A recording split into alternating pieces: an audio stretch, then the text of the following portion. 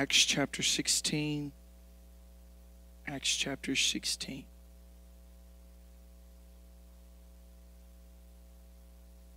Y'all quiet. Y'all ready for the word of the Lord tonight? Amen. Amen. Many of you have had busy days. Many of you may have had tough days. I had one of those today. But hallelujah anyhow. Amen. Acts chapter 16, we're going to begin reading in verse 16 as well. Decent amount of reading for you this evening. Familiar, super familiar portion of Scripture for those of you who have been raised in the church. But the Lord began to reveal this to me, and I've preached out of this portion of Scripture probably a dozen times. But the Lord just showed me something different. How many knows that tells us that the Word is alive? I got one person. The Word is alive. And we can read something multiple times and get something different every time because the Word is alive. And our spirits within us are alive as well. And they resonate with one another. Verse 16 of Acts chapter 16. And it came to pass, as he went to prayer, this is Paul and Luke and Timothy, a certain damsel possessed with a spirit of divination. Spirit of divination. Turn to your neighbor and say, divination. Divination is a spirit of demonic, hear this, demonic fortune telling. Just teaching you for a moment. That's not what I'm going to preach on. But the spirit of divination, people call it the spirit of Python. It's pronounced Pythos in the Greek, in the original language of the New Testament. But it's after the Pantheonic gods in Greece and in Rome. And this was a demonic fortune-telling spirit. Came a damsel with a spirit of divination, met us, which brought her masters much gain by soothsaying. She was a slave. The same followed Paul and us and cried, saying, These are the servants of the Most High God, which show unto us the way of salvation. And this did she many days. But Paul, being grieved, turned and said to her, Spirit, I command thee in the name of Jesus Christ to come out of her. And he came out of her that same hour. And when the masters saw that the hope of their gains was gone, they caught Paul and Silas and drew them into the marketplace unto the rulers and brought them to the magistrates, saying, These men, being Jews, do exceedingly trouble our city. They're in the city of Philippi, and teach customs which are not lawful for us to receive, neither to observe, being Romans. And the multitude rose up together against them, and the magistrates rent off their clothes and commanded to beat them. And when they had laid many stripes upon them, they cast them into prison, charging the jailer to keep them safely. Who, having received such a charge, this is a very serious charge for the jailer, thrust them into the inner prison and made their feet fast in the stocks. And at midnight, Paul and Silas prayed and sang praises unto God, and the prisoners heard them. And suddenly there was a great earthquake, so that the foundations of the prison were shaken, and immediately all the doors were open, and everyone's bands were loosed.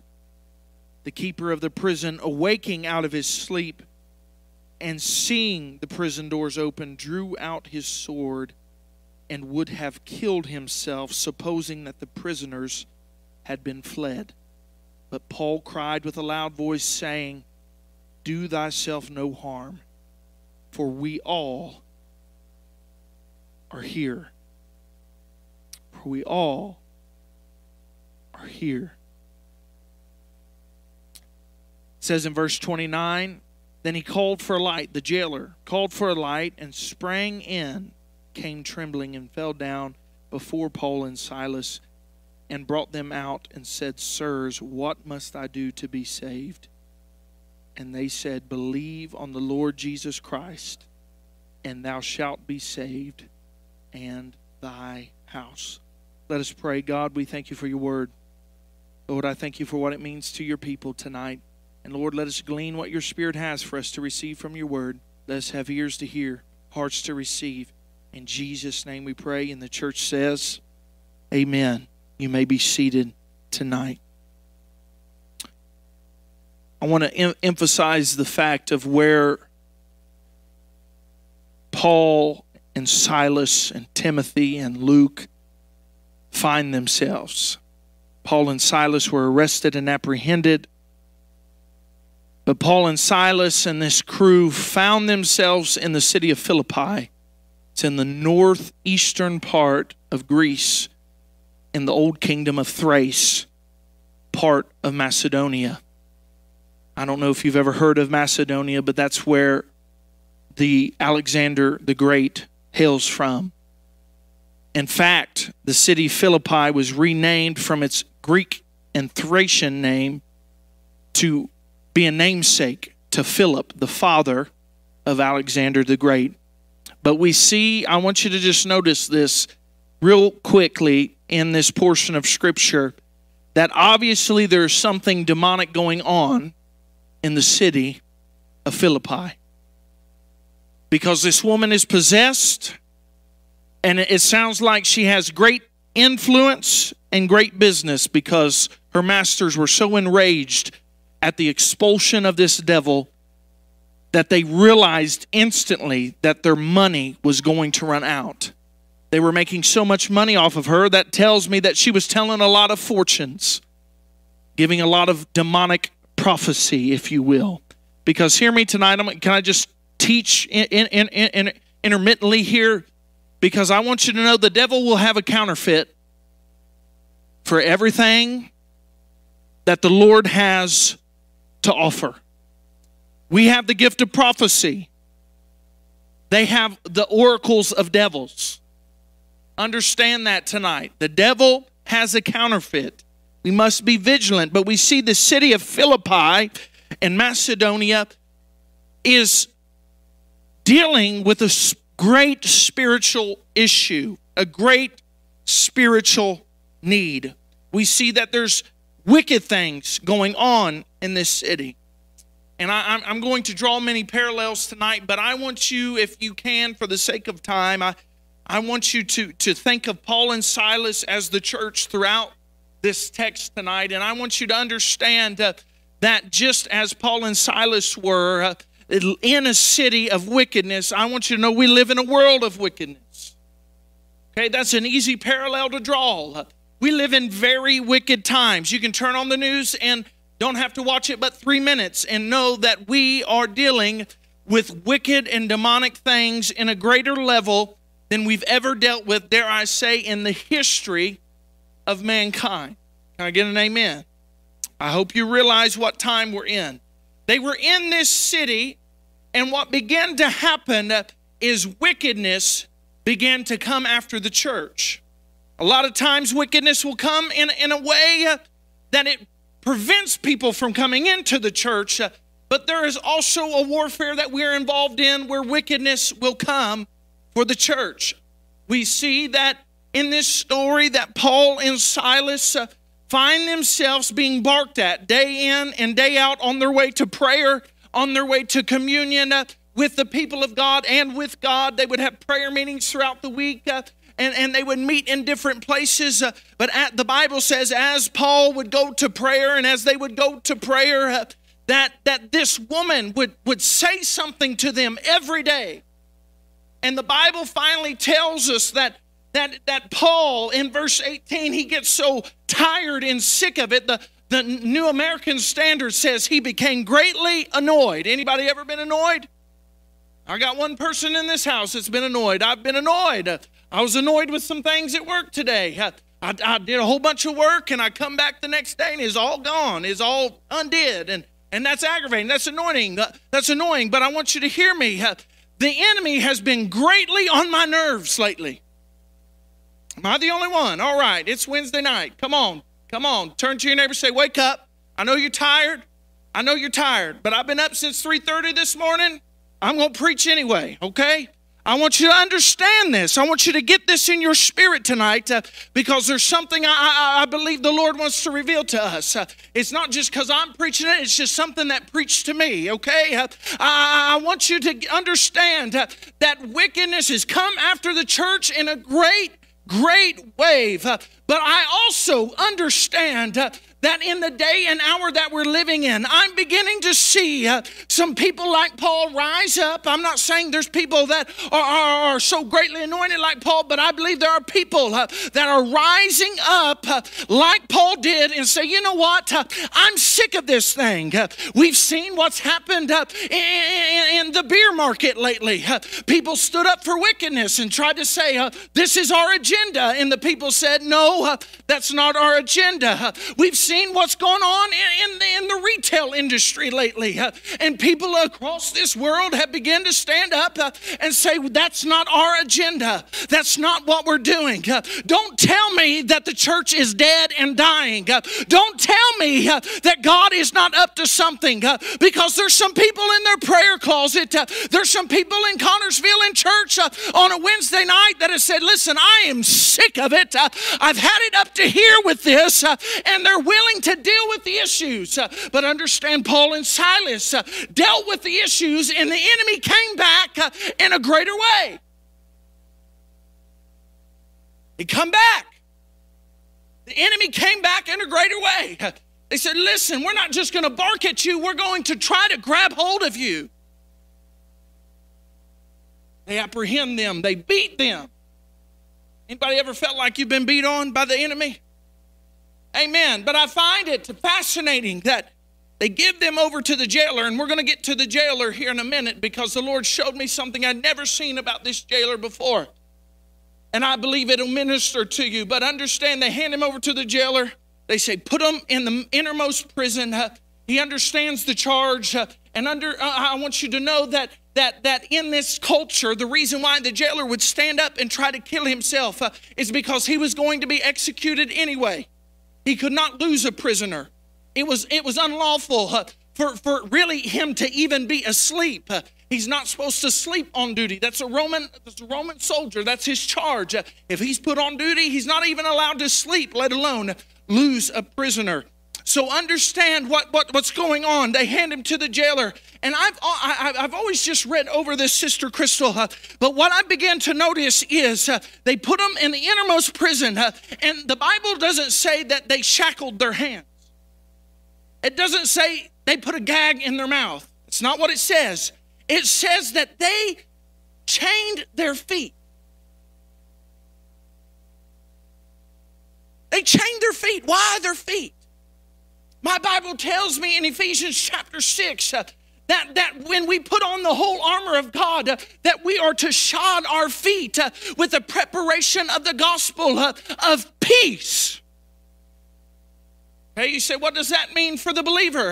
I find it fascinating that what the enemy comes after and what I see him coming after today is the same thing he went after back then. Your feet are supposed to be prepared with the good news. That's the gospel of peace. You're supposed to have peace as a believer. You're supposed to have peace of mind. You're supposed to have peace and rest in the Holy Spirit. And what I see in the church is an absence of peace and is an absence of rest and is a mind that's scattered all over the place. And I find it fascinating that the enemy back then, 2,000 years ago, went after their peace. And here we are 2,000 years later, and he's still coming after your peace. Goes after their peace. They find themselves bound up, and chained in this prison. But you're going to think this is the main part of my message, and it's really not. Because what I find even more fascinating about this portion of Scripture is when the enemy attacks, Paul and Silas just keep attacking the enemy.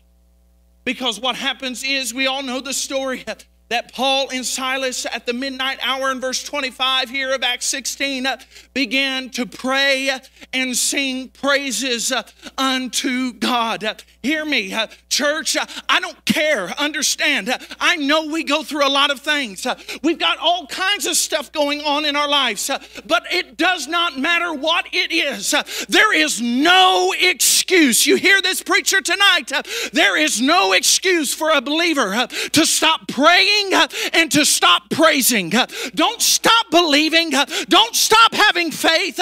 Don't stop having hope. Don't let that enemy steal your peace. The enemy grabbed hold of them, grabbed hold of that peace, that good news, and what did they do? They said, how about we pray?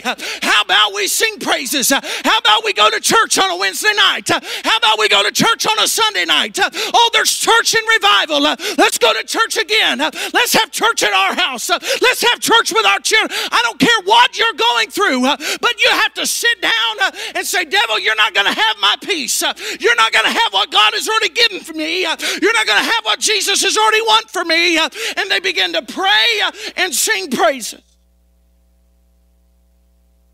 This is where we're at, church. Because the enemy, I believe there's been a confrontation and the enemy has fought back, and now he's coming after the peace of the saints. And we must continue to pray and sing praises. You say amen? Why? Why? Pastor Jade, why? Why should we pray? Why should we sing praises? You know, I used to read this story, and I thought it was powerful that they sang praises and they prayed. The earthquake came. Prison doors flew open and the chains come off. I thought that was the most powerful part about that story. It's not.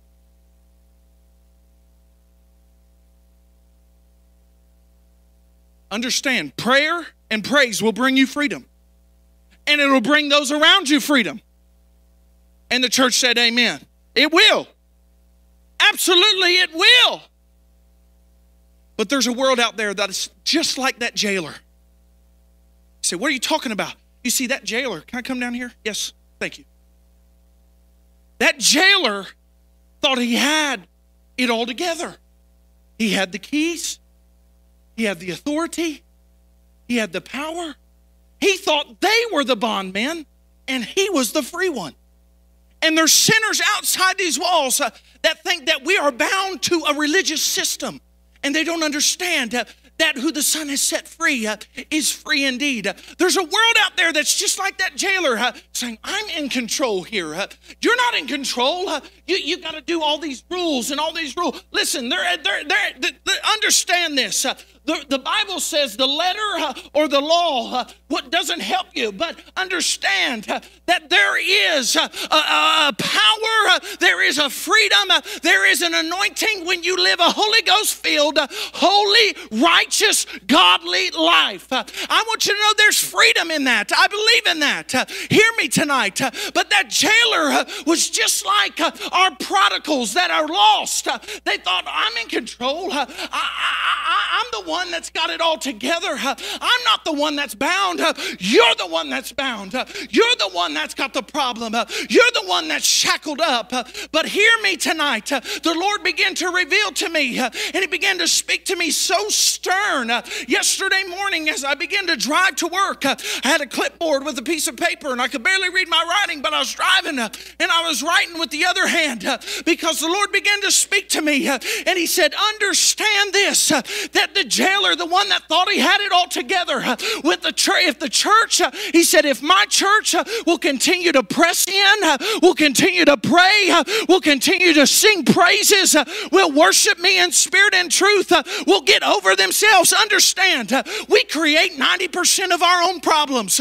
We are our own worst enemy. Hear me tonight. I'm not just preaching because I feel like it. I'm preaching because the word of the Lord has come to me. He's visited me. He's preached preach to me. I want you to know this. I want you to get this down in your spirit.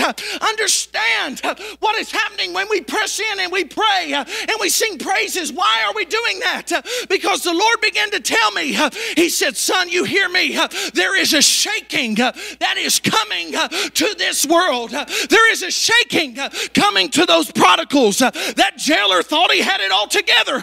Oh, but when this earth begins to shake, when this society in this nation that we never think will collapse begins to go on a downward spiral, believe me, there's some jailers out there, there's some prodigals out there that are going to come to their senses and realize I'm not the one that's really free. The church is the one that's really free, and I'm the one that's bound. I thought I had it together. I thought I could control what I was doing, but I realized I'm the one that's enslaved. I'm the one that's in bondage. I'm the one that's in chains. And what began to happen is he saw those prison doors open. He saw the chains come off. He assumed everybody was gone, and he began to get desperate. He pulled out his sword and was going to end his own life. You're saying, what does this have to do with anything? Understand the desperation. He thought he could not take it anymore, that it was over. Oh, but then Paul, the church, began to say, no, the church is still here. We have not been shaken. We have not been moved, but we've been set free by the power of Almighty God. We're here for you, desperate one. We're here to rescue you. We're here to set you free. We're here to break the chains of addiction off you. Anybody in the house tonight? Anybody got some prodigals? Anybody got some jailers that think they got it all together? But hear me, if you'll pray and you'll praise, there is a shaking that will wake them up. They'll become desperate and they'll say, God, I don't know what I'm going to do. But the church will say, we're right here. We know what you need. I know a man that can. And what happens is that prodigal, that jailer comes into that cell, falls at the feet of Paul, and he says, what must I do to be saved? What must I do? Don't be surprised when your children come up here and say, I'm desperate. I'm desperate. What must I do to be saved? He said, confess the Lord Jesus Christ, and you and your whole house will be saved. Can we give the Lord some praise tonight? Oh, stand to your feet tonight. Give the Lord some praise. There's prodigals coming home. There's a shaking coming. But we've got to pray. We've got to praise. We've got to press in. Hallelujah. Hallelujah. You may be seated. I'm almost done. And come to the music tonight.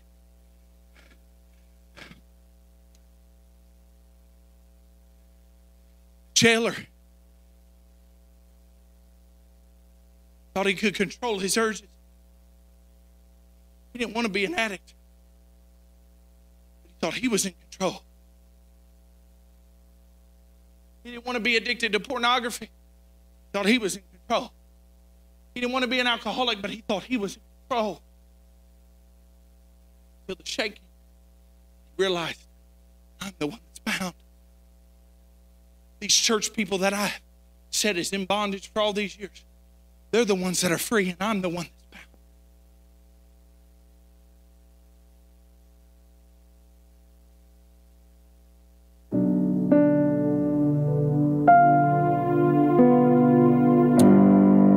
There's a phrase that is being spoken, very popular, young adults and our young people. It's a word we've had for years, but they use it in a different connotation. It's just a phrase that says, I'm shook.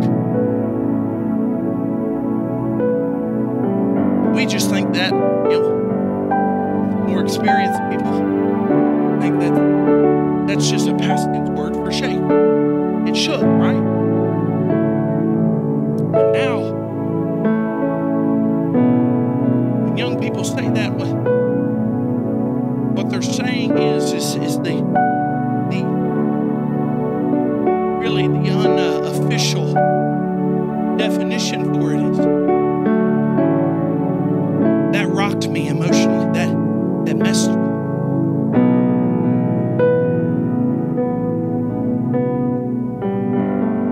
see something happen. It shook.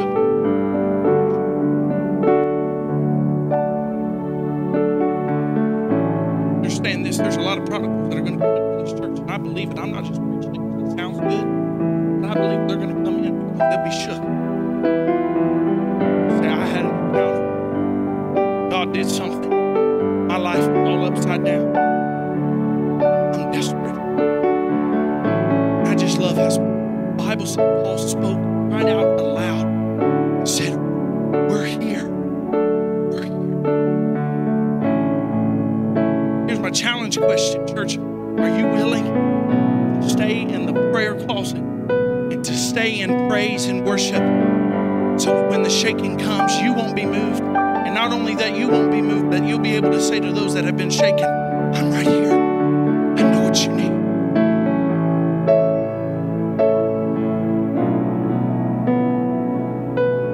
But tonight, this jailer, prodigal, the Bible says in Luke chapter 15 that the prodigal went to his father and said, I want my inheritance now. He thought the Father's house was limiting. He thought he was bound to the Father's house.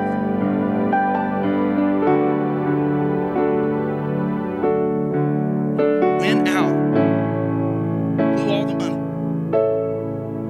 lost it all.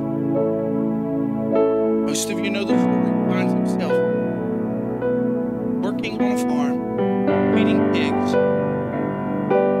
and he's given so little food that he has to what left over.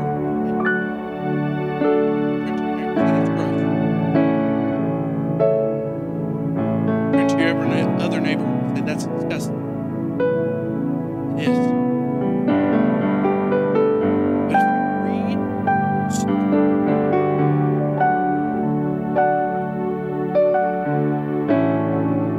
what I find fascinating about it, TJ,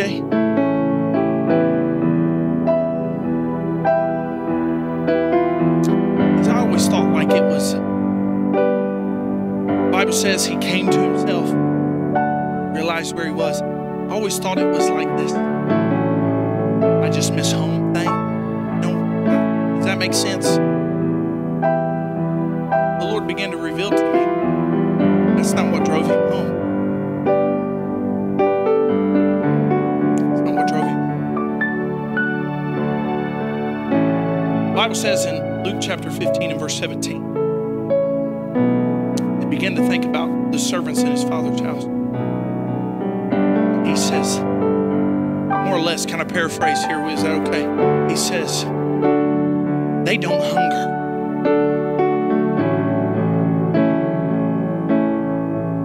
Hear me tonight, because there's a lot of prodigals, there's a lot of jailers that have left the Father's house because they had an appetite for ungodly things. And they thought they could feel their life and feel their life and feel their life and feel their life.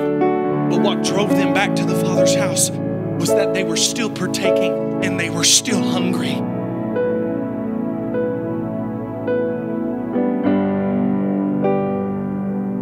It wasn't because his Father was perfect. Our Heavenly Father is perfect. It wasn't because the worship team was great, the preacher was great. All those things are good. That's not why he came home. He came home because he was hungry.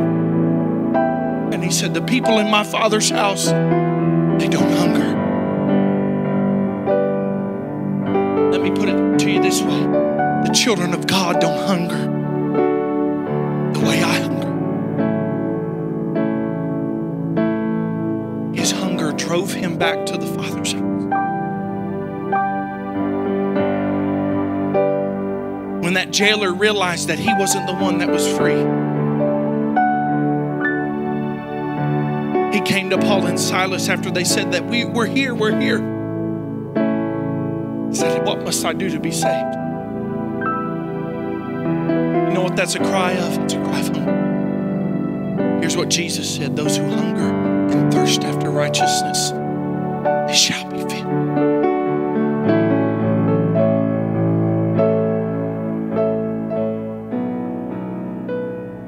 They shall be filled.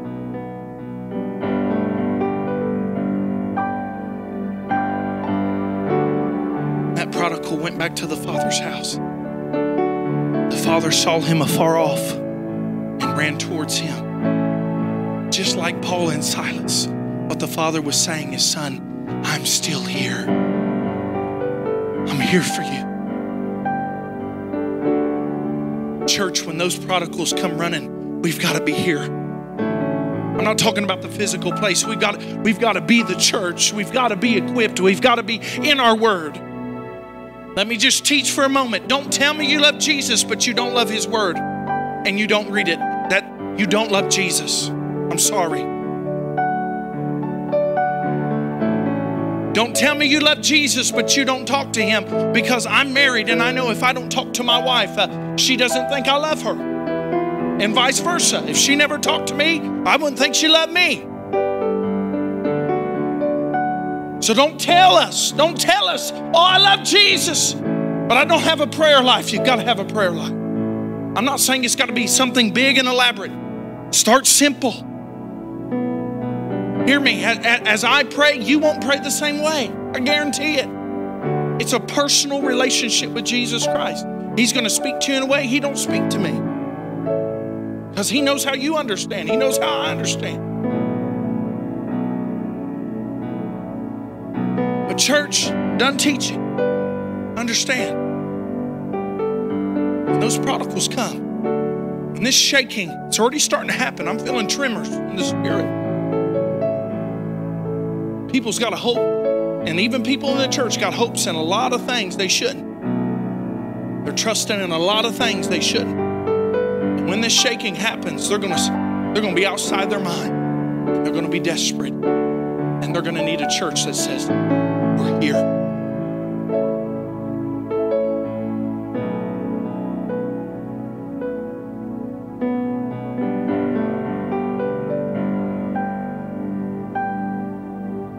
I used to think the shaking, prison doors opening, was the best part of that. Acts 16. The best part to me is that Paul said, I'm here. The jailer took them out of the prison, took them to his house. The Bible says that the jailer and his whole house were saved and baptized. You know what's fascinating though? I didn't forget where I started. I started with talking about Philippi. You ever read the book of Philippians? A city that used to have demonic strongholds, God set up a church.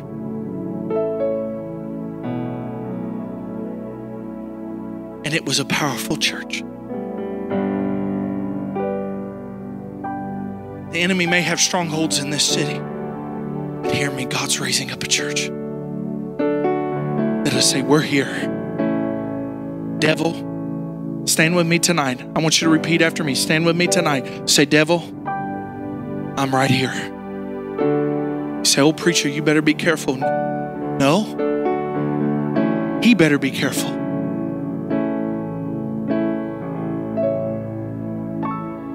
Devil, say it. Say, devil, I'm right here. Say, devil, say it. The church is right here. We're praying. Say it. We're praising. We're walking in authority. We're walking in the call of God. We're walking in the power of God. And God is greater than anything that you can bring our way.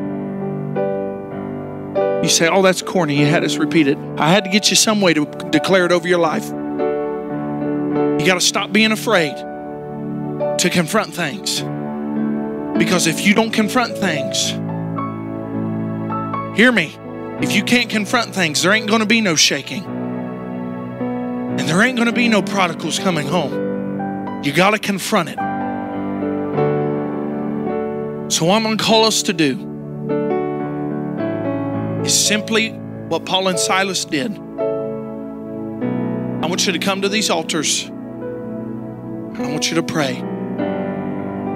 And more than that, can I stretch you? If you feel in obedience to the Lord that you just need to come up and stand in front of these altars and lift your hands in praise, you praise. But Paul and Silas were not shy or backward. The Bible says when they began to pray and sing, everyone heard them. And I'll treat you like I treat the teenagers. I spoke to them a couple months ago and I said, understand this. There is power when you pray out loud. I believe in a silent prayer. I believe that. But there is power when you pray out loud. Why? Because the Bible says there's life and death in the power of your tongue.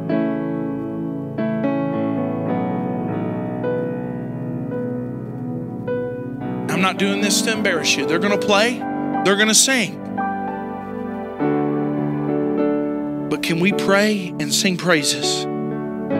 We all have a song. It's called the Song of the Redeemed. And I want you to come to these altars tonight.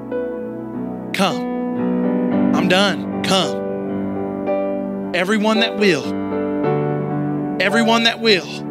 I want you to pray. I want you to praise. And just say, God, I'm being set free, but not only am I being set free, my lost nephew, my lost cousin, my lost father, my lost mother, my lost grandmother, grandfather, my lost brother, my lost sister, Lord God, my lost children, my lost grandchildren, my great nieces and nephews. God, I'm praying and praising for them. Let the chains come off their life. Praise the Lord, everybody. Pastor Ron coming to you again. Thank you for joining us today. I pray that the word was a blessing to you. And today, before we say goodbye, I just want to encourage you. If you have not yet put your faith and trust in the Lord, that this would be a time that you would do so. I'd also say to you, if you're going through a very difficult or trying season, know this: God is faithful. He loves you. We love you. And we just say to you today that He is still able to do exceedingly abundantly what we could ever ask or think. So I speak blessings over you and your family. Thank you for joining us today.